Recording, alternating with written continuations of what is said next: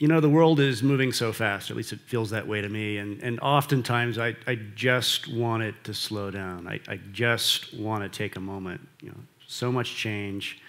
I mean, call me nostalgic, and at the risk of dating myself, it wasn't that long ago that great music was something that you went to the store to buy, and you could pick it up and contemplate that purchase and turn it over and read it before making the purchase, rather than streaming it online.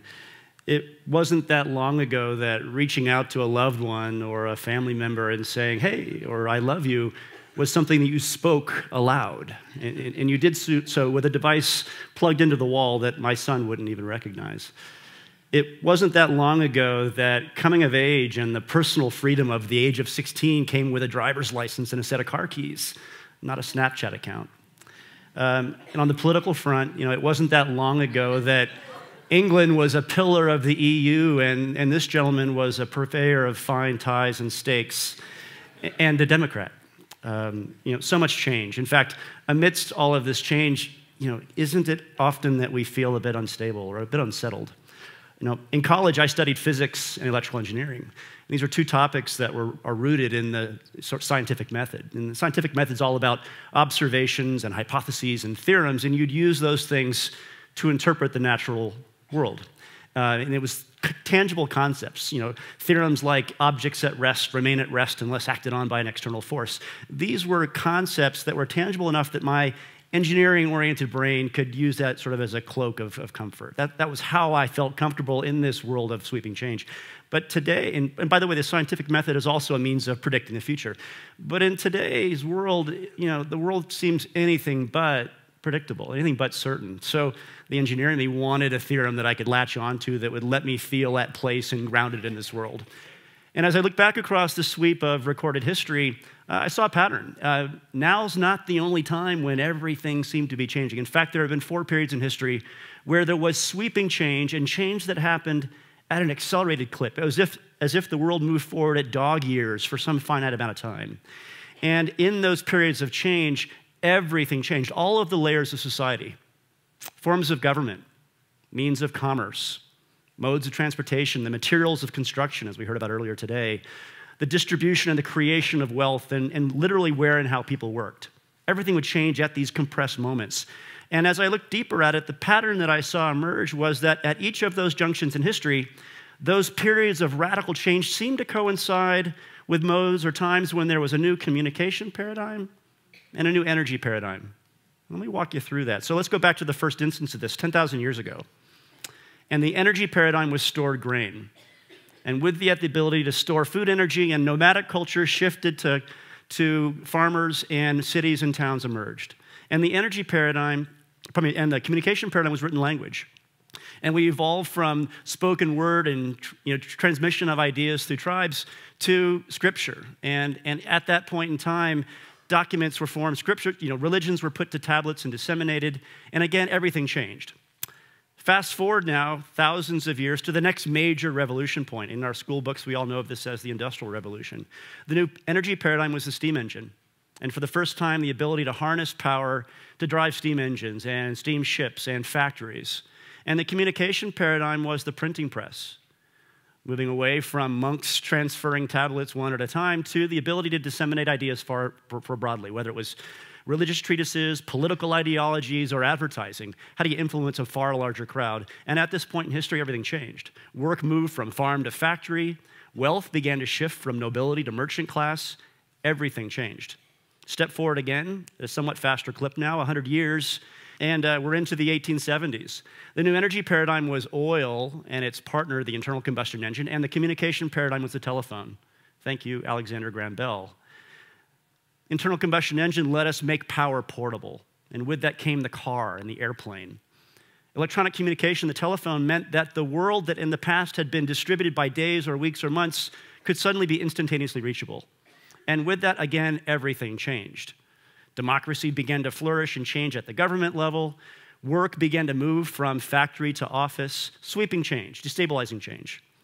So it brings us to today, and I would contend, for any of you who feel a bit unsettled by the recent turns of events over the last months or years even, I would contend, take comfort with me in the fact that we are in a period of change like that again. And the two paradigms that are shaping this age that we're in now, I'll contend, are sustainability. You've heard a lot about that today. And networked communications in all of its forms. Facebook, Twitter, Snapchat. But network communications meaning in my pocket, buzzing periodically, I am connected to literally millions of people around the world. It's no longer just one-to-one on phone, but literally I am connected everywhere. And these two elements, sustainability and network communications, they weave themselves into the DNA of every layer of society that is now being rewritten. Right? So this is a moment for revolutionaries. This is a moment when the crazy ones, as Steve Jobs has popularized, do bold things, when they drive human life forward. You know, Steve talked about the crazy ones being those people that are crazy enough to believe that they can change the world, and as such, they are the ones who do. Right? So this is that do-over moment. So while I might feel at times as though the world is rushing at me too rapidly, I turn that around. Rather than being a victim of it, now is the opportunity to be the actor, right? To be the change agent. So in these periods of change and judging from the patterns of the past, what can we anticipate? What can we predict? Well, we know that revolution can be sudden. I'll give you an illustration from the transportation revolution at play now. Uber. Invented in 1999 in San Francisco. 5 years later, Yellow Cab, the industry for transportation by taxi that had existed for 80 years prior, was bankrupt. We also know that revolution can be messy. 200 years ago in Paris, a couple of revolutions ago, they stormed the Bastille. Last summer, they were burning cars and turning them over in response to the transportation revolution. We should brace ourselves. There's friction when change happens like this. We also know that revolution is transformative. These are not periods when incremental change happens. These are periods when we completely rewrite the plumbing of society. Again, I'll touch on Uber. The taxi industry in San Francisco before they existed was $140 million. An enormous industry, stable, predictable, reliable.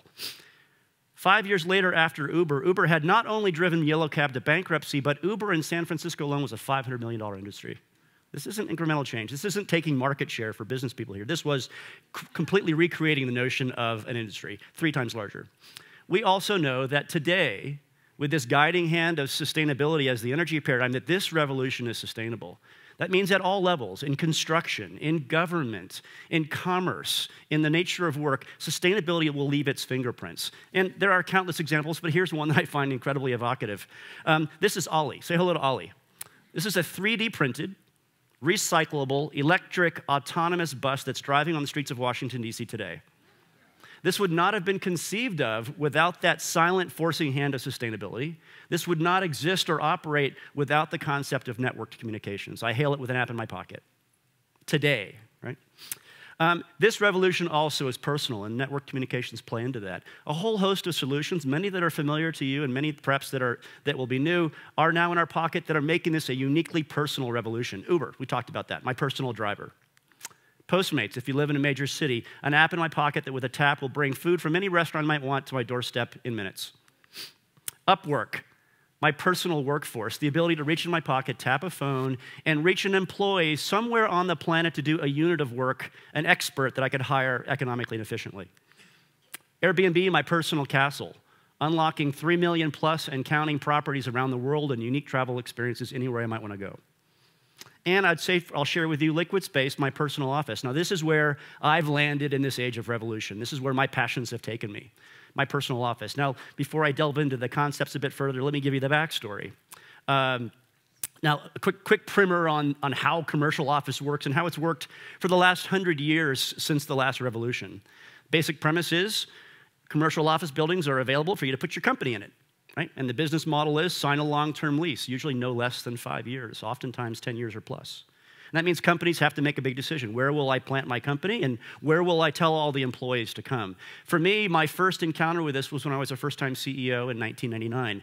In Silicon Valley, I had just raised $15 million. I needed space for my firm to grow, and I ran headlong into a lease requirement of 5 years. I had no bloody idea what our company would look like in 5 years. I really couldn't predict it for 3 months. But I signed that lease, 2 floors, enough space to grow to how large I thought we might be. We never even moved into half the space. And so all that extra real estate I was paying for could have been employees I was hiring to build the business more effectively. Today, the reality of what companies need from an officing standpoint, yes, it's oftentimes headquarters, but they also need to put satellite offices in multiple regions. They also need, for startups, a place where the time commitment for office could be far shorter to keep pace with their growing firm. And as many of us probably know, Work doesn't just happen in the office anymore. It's not a place I go. It's something that I do.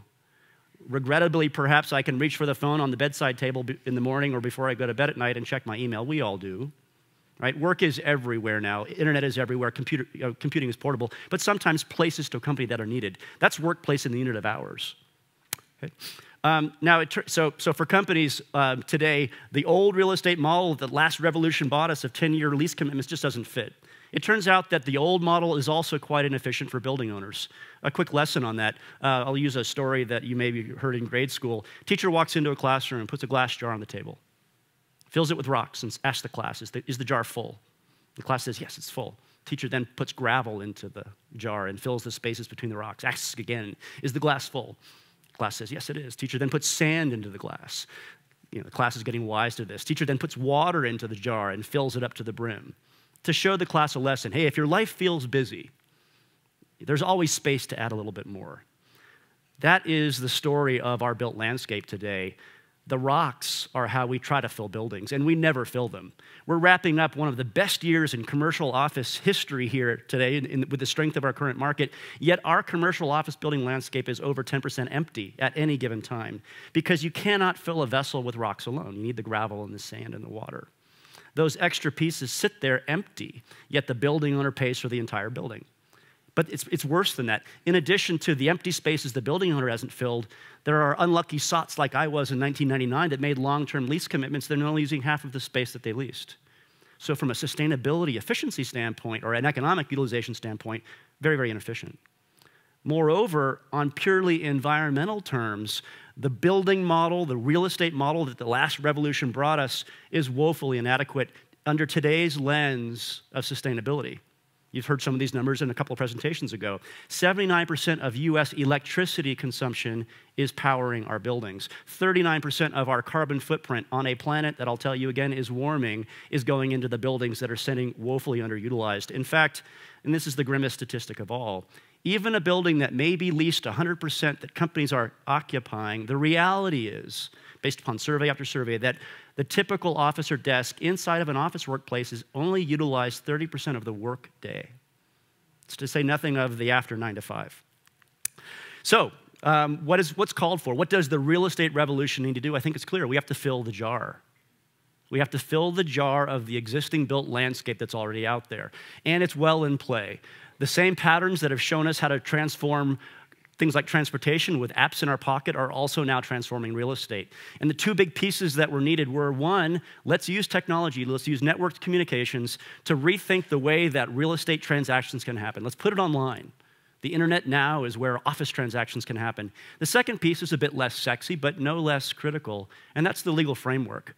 Part of what held us behind and held us so long in the old revolution's model of long-term leases was that lease document. Every commercial office transaction requires attorneys on both sides, brokers to interpret a custom contract just to occupy an office. That's being done away with now as standardized and simplified models that are akin to the contract that you might sign at a Marriott hotel are sweeping through real estate. Online, simple, and end-to-end. So what's it look like from the front lines? Well, I'm happy to share that the owners of buildings and the companies who have put leases out are embracing this revolution. Those spaces between the rocks are starting to become available. Companies are putting those empty spaces onto platforms like LiquidSpace. They are finding a way, they have a motivation to fill those empty slots. And likewise, to the professionals on the go, to the CEOs of startup companies and the real estate heads of large enterprises, they too are embracing the real estate, the revolution. They're giving their employees mobility and choice. They're looking to make more efficient uses rather than just numbly signing up for long-term commitments. And so at these periods of revolution where new ideas sweep in and where the fabric of society is rewritten, oftentimes there's an old guard that's swept away. And you can plot that with peaks. Economists today are pointing at peak oil, for example, a point when oil production and demand is actually falling off. In fact, they think we may have hit it. Likewise, with the advent of revolutionaries like Uber and Google and Tesla who are working on autonomous cars, people are actually talking about peak car, and it may be that we've already hit peak car. With my passions applied into office and many others out there working on similar things, I think we can now look in this revolution at the phenomena of peak office. And looking backwards for the last 100 years, I'm ready to characterize that as the rise of the industrial real estate complex, where we built big things. We built dams and highways and skyscrapers, but we did so without any accountability to sustainability, economic or environmental. But today, with the new flexibilities that are being applied to how the built landscape can be used, with things like the Airbnb of office happening, I think we're going to be able to characterize this era as the great era of unbuilding. Let's share and utilize and harvest the buildings that are already constructed, and let's all delight in that. And so hopefully 10, 30, 50 years from now, someone on a stage in the future or some historian will look back on this era and to some of the crazy ones that were out there that dared to imagine a new model for real estate. And my hope is that they will be able to look back and see this as a period, as an outcome where more happy people were working in fewer buildings and the planet smiled back at us. Thank you.